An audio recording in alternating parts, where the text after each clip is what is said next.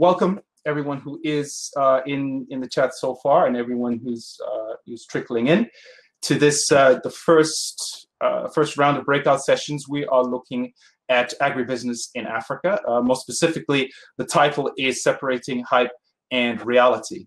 By way of a quick introduction, my name's Lanre Akinola. I'm the editor of something called Nurmara. I'm going to be acting as referee this morning, and on screen with me are Rasmussen, who's Executive Vice President for Scalable Enterprises at Norfund, that is the Norwegian Development Finance Institution, Yara Sørensen Holm, who is CSR and Communications Manager at Tom's Group in Denmark, and not on video, but with us on screen, we have Danquah Addo-Yobo, who is West Africa Regional Director for Yara International, which is, of course, a big Norwegian agribusiness firm.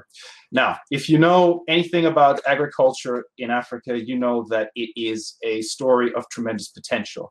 The World Bank estimates that African food markets, fully realized, could be worth $1 trillion. It's a $1 trillion economic opportunity, and you'll often hear that Africa is home to 60% of the world's uncultivated arable land. And depending on who you speak to, people will tell you that if Africa scales up its agriculture sector, it could not just feed itself, but basically become a major supplier of food to the world, a major exporter of food. That's the story, that's the potential. The reality is a little bit more tricky, and this year in particular has really underlined that the agribusiness sector and the agriculture sector has a long way to go on the continent. Very quickly, just a couple of statistics to set the scene before we get into the discussion. But earlier this year, the World Bank warned that the continent could see a 7% reduction in output due to the pandemic. And that is contributing to already rising hunger levels, not just globally, but particularly in Africa, where the UN estimates that 31% of the population globally suffering from hunger is located.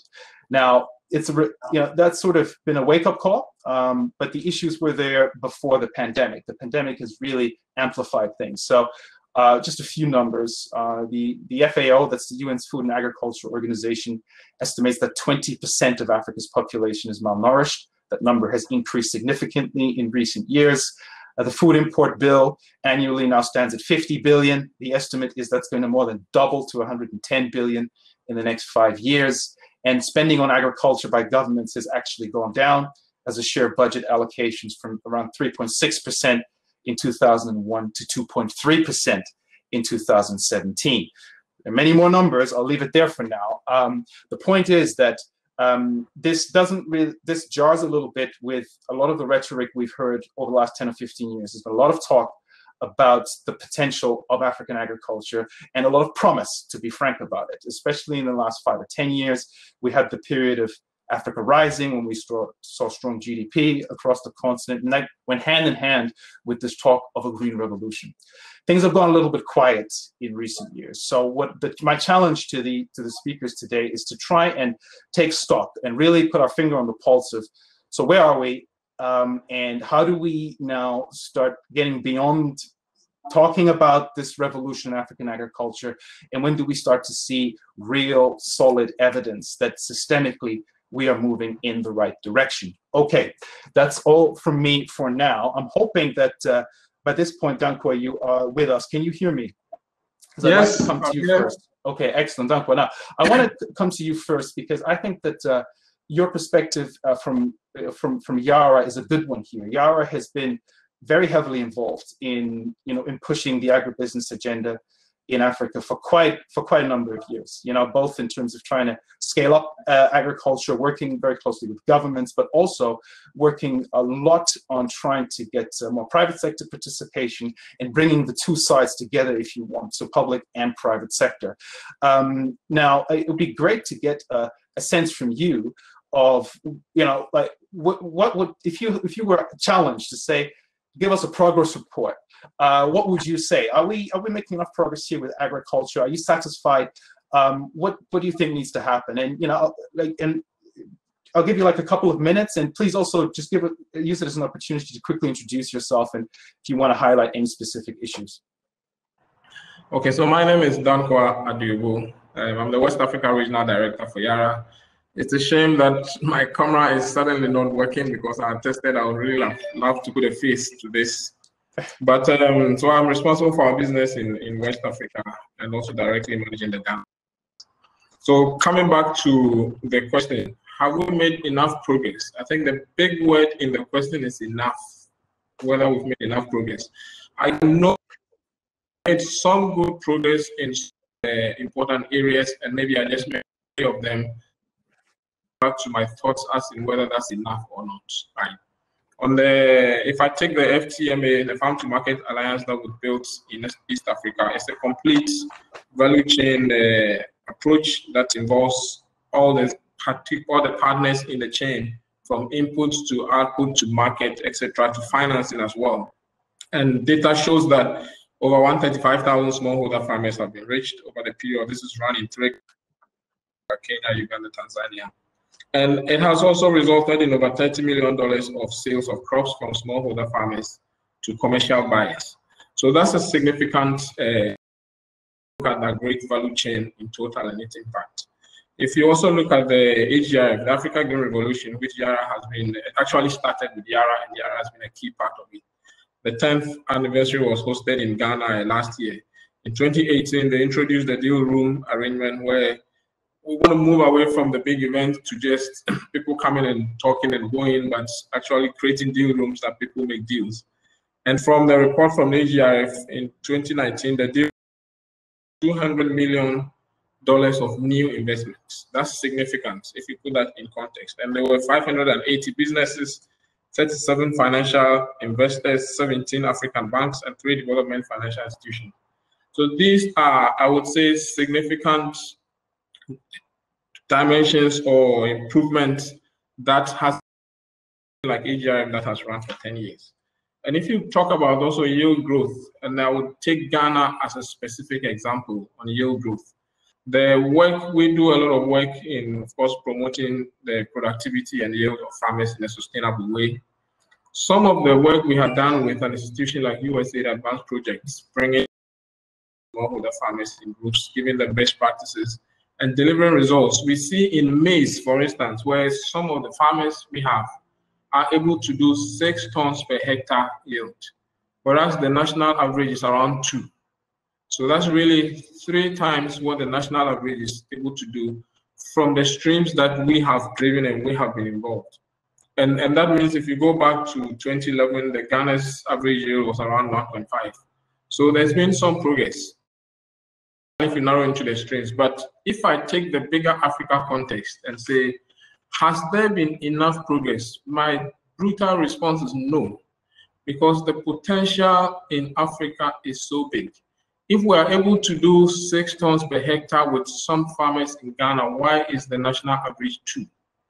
You know, it means there's a big potential for the national average to be 4, 5. You know, I wouldn't even say 6, but 2 is way below. And investments are coming into Africa, yes. But if I go into agriculture,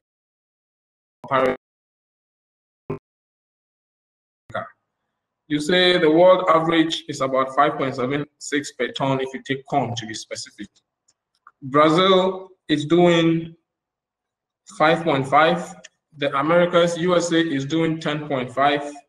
The EU is doing 7.49.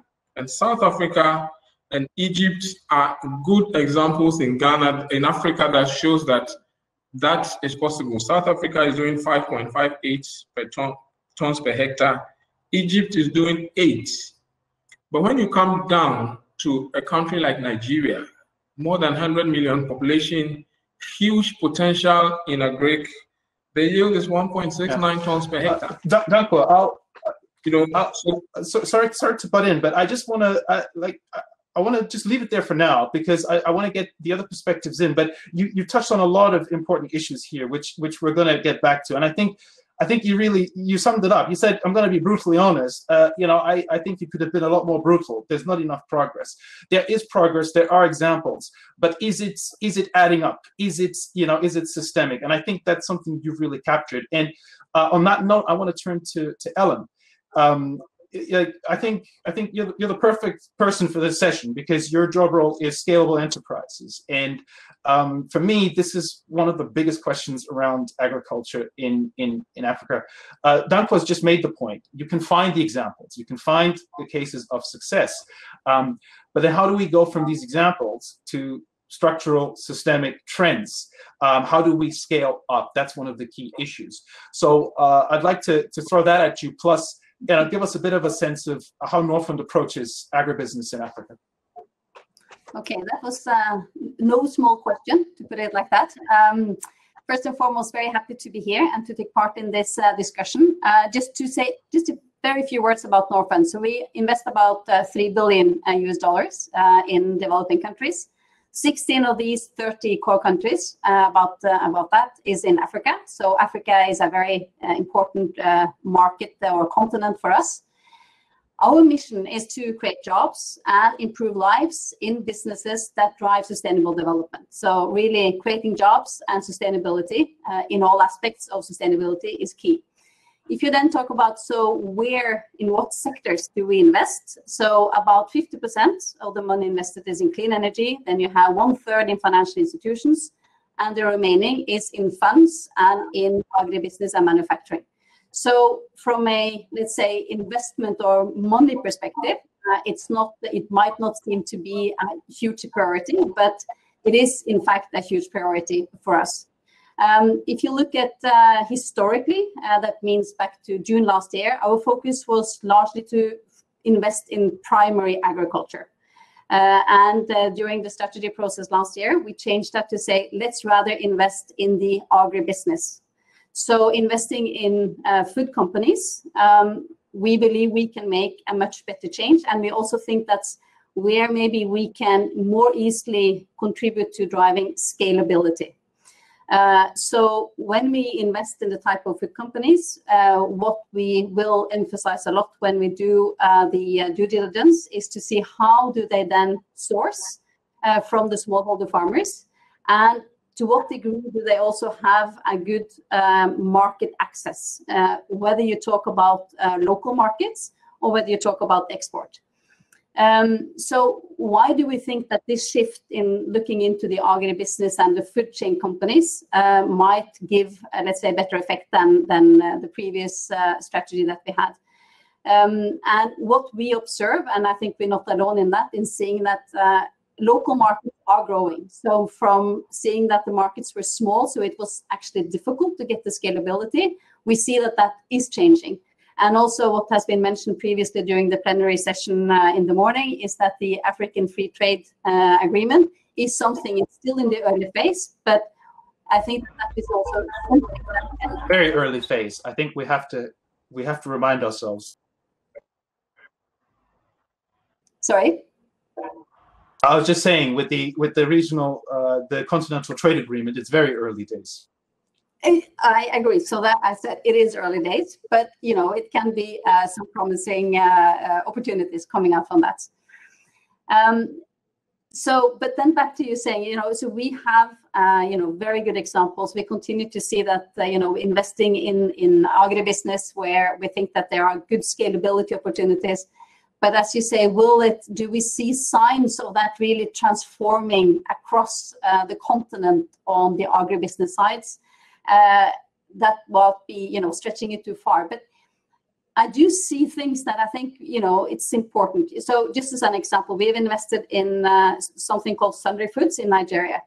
And they source 90% of their produce from local suppliers. Then I just saw an example, and it might be anecdotal, but I think still it's important that I saw that Carrefour in Cameroon, they will source, I think it's more than 50%, maybe as high as, I think it was 70% locally, of which from the within veggie and fruits, 50% from local producers. And a lot of these local producers are also, younger generations coming back and also then establish themselves in this sphere. So it might be anecdotal, but it's true that with the immense challenges, it's easy to kind of say, wow, will we get there? And that's when I think, at least I see from, the responsibility that we have in Norfund, We cannot be overwhelmed by that. We have to look for the opportunities, and they are there, and then to grow them. And then in that perspective, I think there are good examples across the continent and in various countries, as there are good development steps happening. Thank you, Ellen. We'll pick up on some of those points. I think so. For me, I think an important takeaway there is that if you look a bit closer, there are things happening, and I think the point around there are private companies that are starting to emerge in the agribusiness space is something that maybe isn't on everyone's radar. And I think a good reference for that is the African Agriculture Status Report from last year, 2019, which really looks at the question of, what are private entrepreneurs and private companies in the space doing to address some of these bottlenecks in the sector. How successful that is debatable, but I agree that is an important dynamic that is unfolding. Leah, over to you. Tom's is I must confess, up until my prep for the session today, I wasn't familiar with Tom's. I now know that Tom's makes delicious candies and sweets. I imagine sources a lot of its raw material from Africa, especially from West Africa, which of course is the world's biggest cocoa exporter. You look at sustainability, you look at CSR for Tom's. Give us a little bit of a sense of where Africa fits into the picture for you, and how do we? Whenever I hear sustainability, I think it's such a big topic. It can be a bit difficult to get your head around that. Give us a sense of, in a practical sense, how does sustainability contribute to the solutions to some of the issues we're talking about here? Yeah, it's true. At Tom's Group, we source all our West African cocoa from Ghana, actually. But well, in my view, to say it straightforward, a clever integration of sustainability is simply a prerequisite for successful investments and development in the sector. One of the things that have hit me when working with sustainable development of the cocoa industry is how the farmer communities in, for instance, Ghana, are in some way pushed fast forward through industrialization, through a productivity, efficiency development, which in Europe, for instance, took more than 100 years. And at the same time, and while they are dealing with the consequences of climate changes too, they are met with expectations rooted in knowledge which the development in Europe did not have to navigate in to the same extent. The farmer communities I have met and which we work with, they are met with expectations of not harming the environment, for instance, with pesticides, not contributing to climate changing by clearing forest areas, not using their kids on the farms to all kind of work, just to mention a few. And in a way, it can seem unfair that these communities can't be allowed to develop as unsustainably as many sectors in Europe did, or the States and other places, during the 40s, 50s, up to the 18th maybe. They are in some way burdened, you can say, with knowledge of the consequences of not integrating climate, environmental protection, or respect for human rights, or financial sustainability at farmer level, which were not experienced back then in the same amount. But in my view, this can as well be seen as an advantage. It not least has to be handled as an advantage, because in my view, by implementing sustainability in the development journey, that can, if it's done right, be the advantage that is key for success. This is undoubtedly better than, after many years, having to change old habits and structural and financial conditions that an old sector in the industrialized part of the world has grown up with and has become rather dependent on, but which are now proving to be unfortunate in the long run. So integrating financial, economical and social sustainability in the development is key for successful, profitably scale driving and development. We have some knowledge now and a lot of possibilities with technologies and investments and all now, which our predecessors had not. So that is not a hindrance for strong development. It is key for success in the long run. So let us use it cleverly. Thank you, Leah. Yeah, please. Yeah. No, just a quick comment. I completely agree, of course, and I think the key is when you talk about climate change and these things, you know, for the farmers, obviously the key point when you talk about sustainability is financial sustainability, but environmental sustainability is very also linked to the financial sustainability. So how do we talk about these challenges and how do we get them on board?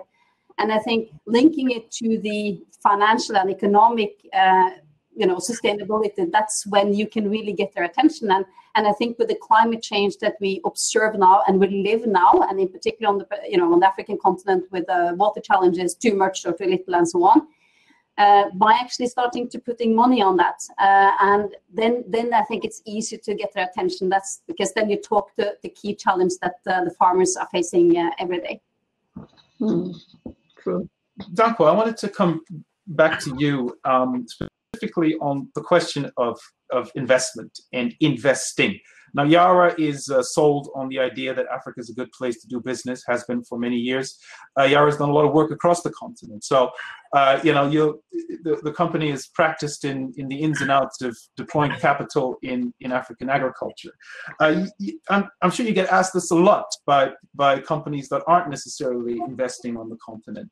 Do you think the sector is ready for meaningful investment? Is it there? Do you if someone asks you, hey, we're looking at Africa, we're not sure, should we invest? Is it an automatic yes, or are there still some serious issues that have to be addressed here? Like, one of the big issues has always been we need more private investment in the sector, and like massively more. So how do we start to chip away from this? Where are some of the bottlenecks? I think the Africa agri is prime for investment, but the big challenge is the right investment. Agri in Africa needs patient capital. The financial sectors in Africa, I think, have not matured well enough to step out into the agri space properly. So they would rather sit back and invest only in the processing companies, for instance, but those tend not to work because the source of the raw materials for the processing company, which is the farming itself, people are staying away from investing in those places. So you need the right investment to make in Africa to be able to see the impact. Either you do a complete value chain investment, or you have value chain partnerships that are committed to invest in the entire value chain. Because if you only invest in the upstream part of the sector, you would quickly be faced with the challenge that the downstream part is not able to support the upstream part of the business. I have seen people who have come and tried to invest in mechanization, for instance, and they give a tractor to a smallholder farmer. He doesn't need a tractor, he needs a tractor service. So the investment should come in the space of providing, for instance, mechanized services to a group of smallholder farmers instead of selling tractors to smallholder farmers. So it really comes down to how are investors able to do the real assessment of impact investment instead of having a list and having money and putting money in something that is just on a list. How many investors realistically, especially international companies, are going to have the patience and are going to be prepared to do that when it comes to an African context? And are you seeing more sort of inter-African investment as well? Because one of the important trends that we are seeing at the moment is just the general emergence of African multinationals as companies that are sort of branching out not just across the continent, some globally. What's the role of private African businesses in driving some of this investment? That's also an area where we have the gap, and I know people talk about Africa free trade and things. I don't want to go there. It's too early. It's a lot of talk at this stage for me. A lot of people will look to investors from outside Africa, but there's funds in Africa. You know, people have money in Africa and they go and invest outside Africa. But it's because we are not, as a continent, able to make agric attractive. We have turned agric into an exploitative exercise, into a way of life for a group of people, because a lot of them are smallholder farmers. We have not managed the drive to create scale out of smallholder farmers, to attract the relevant investment, and also to encourage Africans to invest in Africa. Because for me, that is what would make a big difference. Where those who have funds on the continent see the need to do the investment to start to change the face of Africa, that will bring the patient capital. You ask how many financial institutions have the patient capital. The opportunity is big. So if you want to tap into the opportunity that we have here, you must have the patience to put that in there. You know, if you want to get into doubling, tripling production and booming agric manufacturing, this is the place to be. These have already reached their peak, and they are now just managing and stabilizing. So if you have the funds, then this is the place to be, to create transformation that gives you a lot of results or yields out of it, or profitability out of that kind of investment. Staying on the subject of financing and investment, but different side of the question, and we have to talk about it.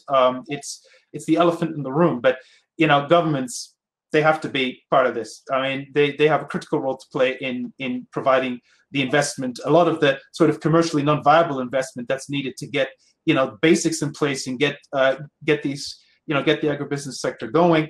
Budget allocations have actually fallen across Africa over the last 10, 15 years.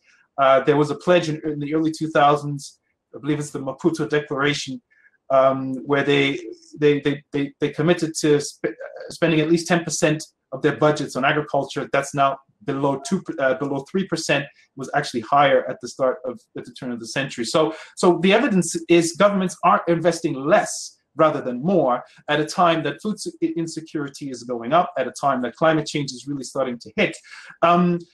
Without that changing, how is any of this, I mean, all of this to me, it's like a pipe dream. I mean, it's a fantasy if we don't see a meaningful swing in that respect. And it's a general question to all the speakers, but, you know, maybe, Ellen, I'd like to hear from you on that. I mean, this is so critical.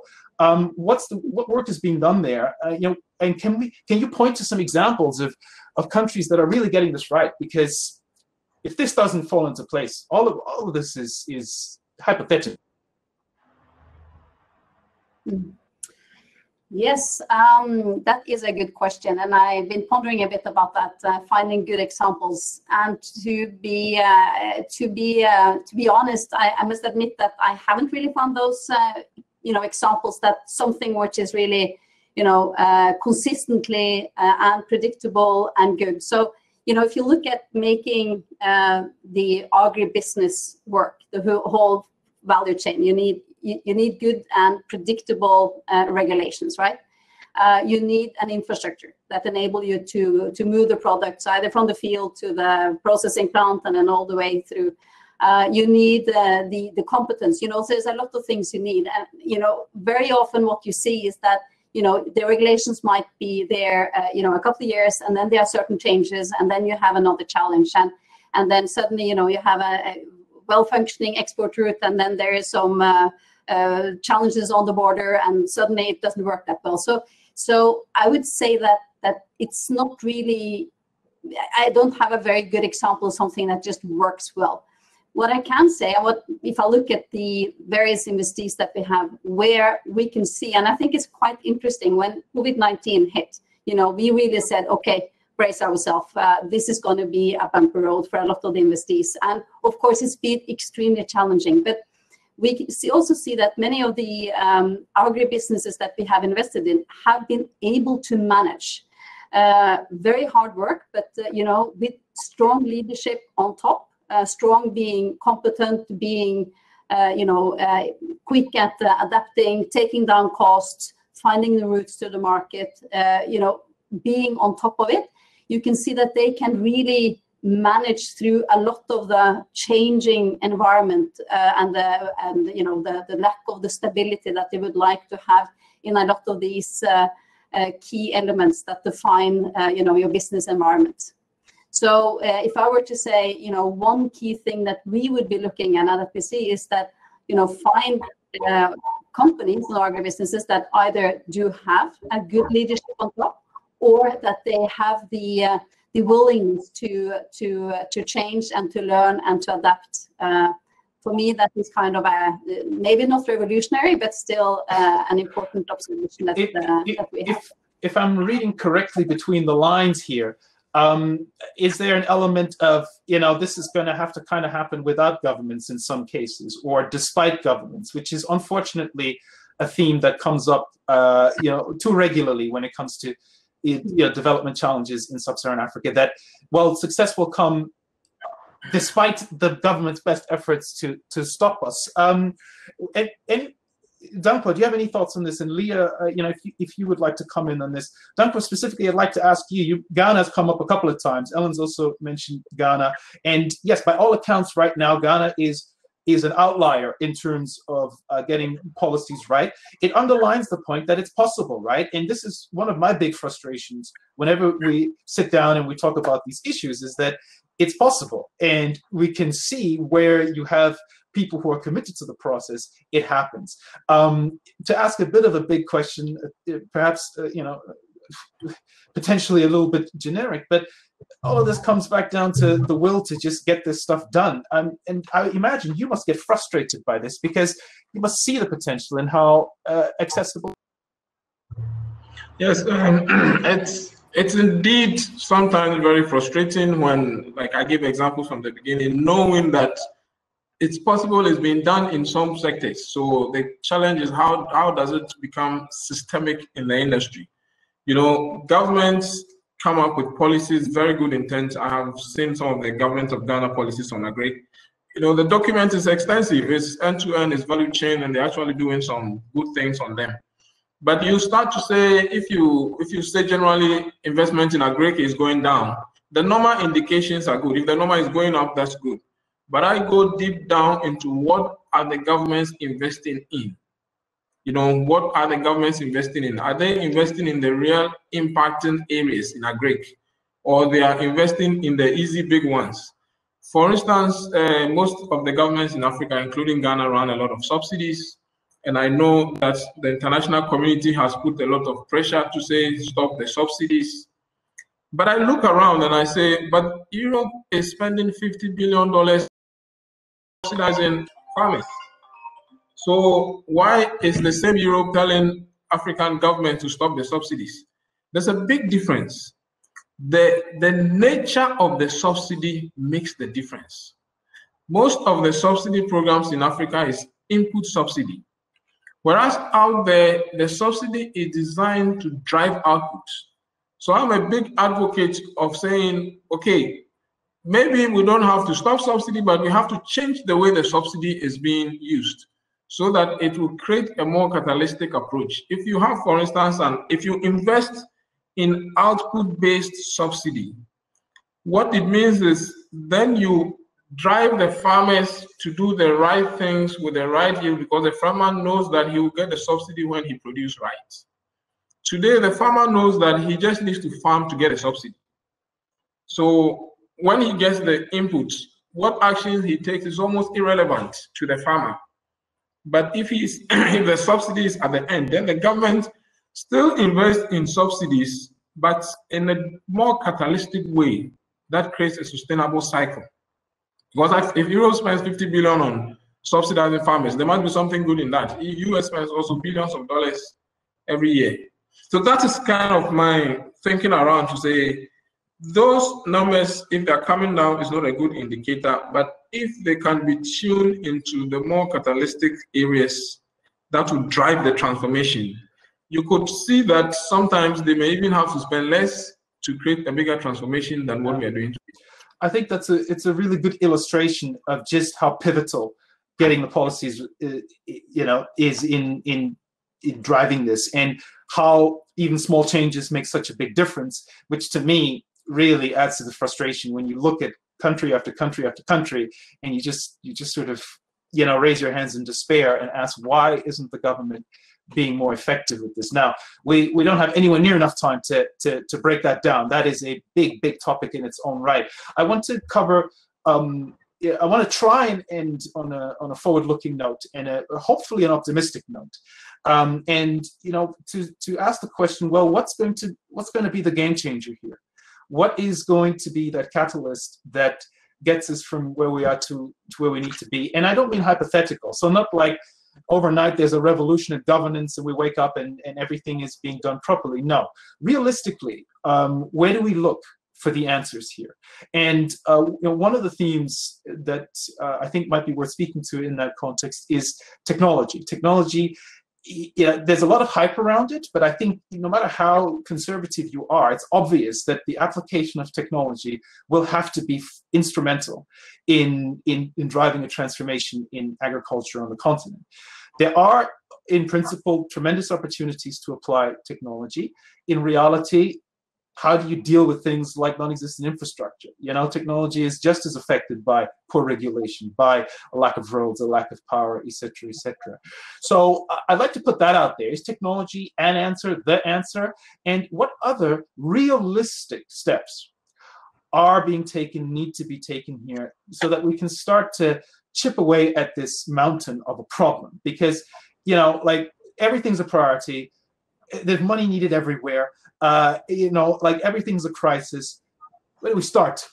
Any volunteers for that one? Ellen, please.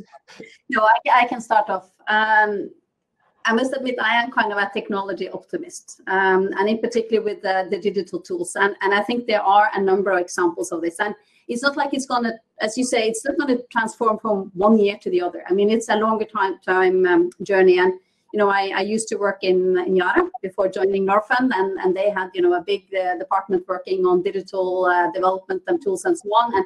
And I got a very respect for the time it takes to really build strong and, let's say, sustainable tools that overcome. But what you do see is that the adaptation, once you have something out there, is quite fast.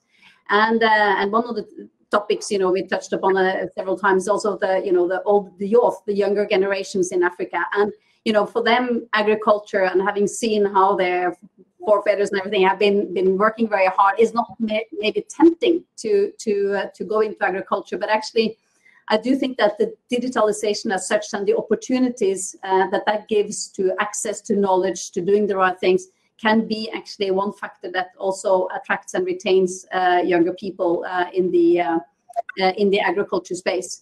So what is key here, obviously, is how to get the accurate information about the weather, how to get the accurate advice about when to sow and when to apply the fertilizers and when to harvest and so on. And this is not, you know, complicated stuff. And because you can do it, you know, it's very easy to adapt to the local languages. You don't have to have it can be spoken, it can be drawings or pictures or films. So there's a lot of ways where you can actually get through the knowledge in various ways. So from that perspective, I do think that the technology is one of these elements that can really make a change. Just one additional point on that. And just, you know, we talked about, and I saw one of the comments here on the side on the chat here about you know, all the food loss and waste, and that's also combining then, you know, the solar power. Then you have the fridge, and then you can have the digital tools that, you know, you can then rent for 10 cents per day, small place in that fridge, so that you can, you know, it doesn't, you know, the food can last instead of 2 days, maybe 14 days. So, you know, there's a lot of things happening, combining these different things and the Internet of Things. I think that this can be a very important driver. Has started on an optimistic note. Leah and do you agree, disagree? Do you want to add or subtract? Yes, I have to agree with you, Ellen. Technology is one of the very, very important keys for a good development, and not least the collaboration, not only on technology development, but also that we need to develop cross sector and also with the governments. That's highly important. because what I see is that many different private companies, they develop their own to be first or have the best, and they invest in the same farmer communities, for instance, because some farmer communities is easier to work with than others, more developed, more accessible, and we need to collaborate across the whole industry to come across that and to get the development going faster. And I see that in the cocoa industry, a lot of good examples of that. World Cocoa Foundation, International Cocoa Initiative, or the latest one, Cocoa and Forest Initiative. Don't know if you have heard about that, but all the big chocolate and cocoa manufacturers in the world have joined forces, also together with the governments of Ivory Coast and Ghana, and that is the kind of initiatives that really can be a game changer, in my view, to develop also technology and other solutions to the issues we are all meeting. We have just to, I think we have to forget the normal competitive landscape when we talk about these things and join forces. Yeah, that's the key. And as Ellen mentioned too, education, technology can help on that. But in general, education is so much a key for development. Danquah, where do you see the potential for this to really shift? Yeah, I will bring a slightly different perspective here. So there's the substantial smallholder, individualized smallholder farming places a scoping limitation on technology, on real transformative technology. Because the guy doing 2 acres, 3 acres, 4 acres would not find much value when you talk about this, which is a basic technology, right? So what we need to do, which is very practical, is to create scale out of the smallholder farmers. And how do you do that? Consolidation and aggregation of smallholder farmers. And also policies, most of the policies you see across Africa are focused on smallholder farming.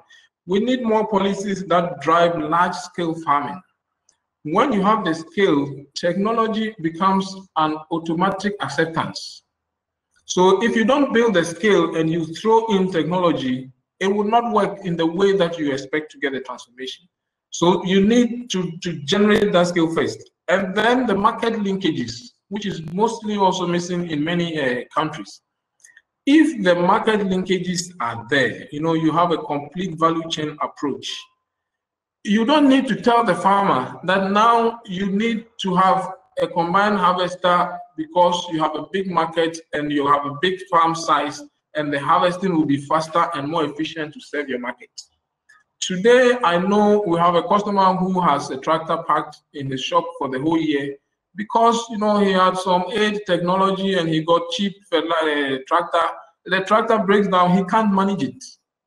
So you need to do the technology in a different way. You need to build the scale base that attracts the technology. Then all these other things of climate information, when to farm, the rainfall, starts to fall in place. Otherwise, the 2 acre, 3 acre farmer really doesn't follow when the rain is falling. He acts when the rain falls.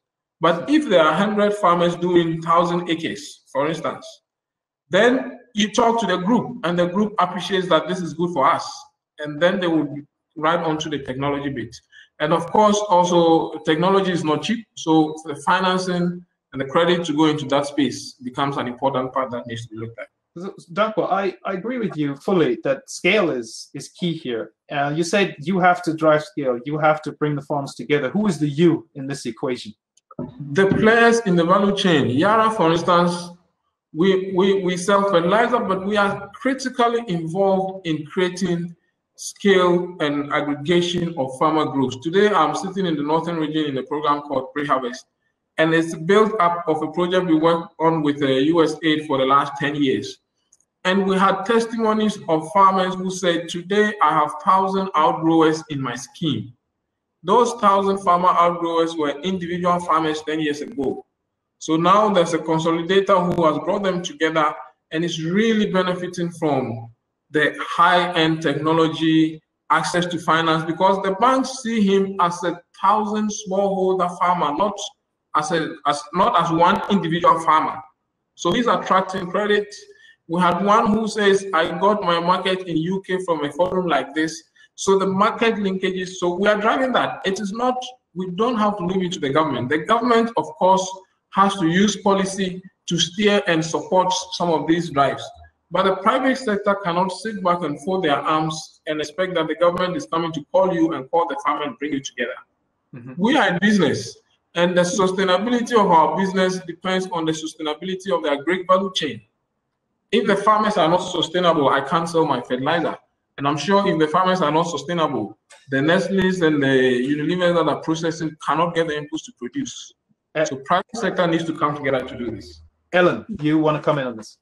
Yeah, no, I completely agree with what Danquah is saying, and you know, examples we have is that, you know, companies we have invested in that buy from, let's say, 10,000 dairy farmers as an example, and you know, when you look at that type of impact, and of course they again, this dairy will be dependent on the quality of the milk, so they need to make sure that the farmers that are then having the various cattle, that they you know, use the right technology, that the hygienic and the way they feed the cows, and so through that you have a very good way of actually then channeling out technologies, competence, etc., also through digitalization or digital tools.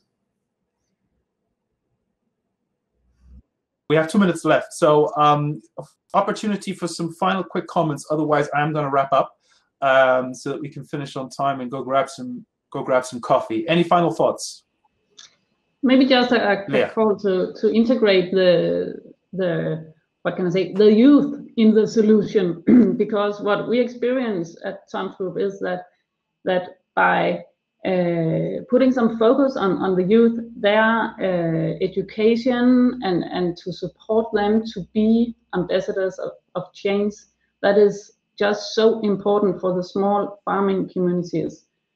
Because what should the young people do if they are, for instance, 4 siblings in the family? They cannot crop their parents' farm in 4 and then earn enough from that. So what we see is that we need to integrate them in our solutions and to support and to educate them to innovate business ventures locally and to stay in the local communities, because they are needed there, yeah, they are just so important to continuing the positive development that we can see actually is possible to start. All right, thank you very much, guys. It's stating the obvious to say that there's a lot more to this topic than we've discussed. 50 minutes is not a long time to figure out the ins and outs of what's working and what's not with African agribusiness. But the seriousness of the task at hand really can't be underestimated. I mean, this is in many ways one of the most important things that has to be fixed, not just for the sake of food security, but agriculture is potentially hugely significant for employment. It accounts for a huge chunk of GDP across sub-Saharan Africa. And without a properly growing, thriving agriculture sector, a lot of the potential we talk about Africa's future and a lot of what the continent undoubtedly could do on the world stage really, to me, becomes hypothetical. And this year has really been a very harsh reminder that we need to start matching action with rhetoric much better, and that's obviously come through this morning. That there are examples, there's plenty of promise, there are plenty of good people, but it's not syncing up, it's not connecting. All we can say on that is, let's hope that changes. Let's hope that those dots do start to connect, because something that I think a lot of people underestimate is the need for urgency in moving this forward. And here too, the pandemic, I think, has been a sort of a slap in the face, slap across the face type wake-up call of like, you don't have forever. You can't just sit around forever and talk about this. Now, no doubt, we'll continue to discuss this, and we'll see how the pandemic continues to affect food security and agribusiness. Fingers crossed that we move in the right direction. But I will say I remain on the skeptical end until I see the evidence. On which note, thank you very much to everyone in chat. Thank you very much to Ellen, Danquah, and Leah for this morning's discussion, and enjoy the rest of the day. Thank you. Bye-bye, everyone. See you guys. Thank you.